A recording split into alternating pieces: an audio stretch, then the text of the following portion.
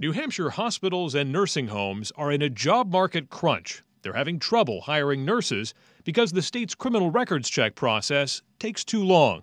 House Bill 637 was intended to fix that. The bill is a much-needed bill to allow institutions, nursing homes, hospitals, to do essentially instantaneous background checks through a secure portal to a database that will be built. But Thursday night, Democrats amended the bill to restrict open online access to this criminal conviction registry. I think the unintended consequences are that it may increase harassment of people based on maybe inaccurate information. Republicans say Democrats are putting up unnecessary barriers to information that is already public in the court system. What the Democrats have done by passing this amendment is to protect criminals from exposure to people who want to know what their next-door neighbor who moved in has done, whether their babysitter has committed a crime in somewhere else before they moved here. Senate Republicans are also raising concerns that the amended bill will apply to more than just the newly created online criminal records database and potentially restrict public access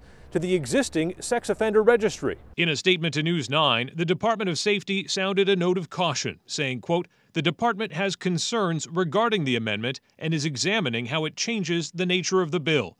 We're currently in the process of determining the impact." It was never my intention, nor do I believe this amendment changes the sex offender registry at all. In Concord, Adam Sexton, WMUR News 9.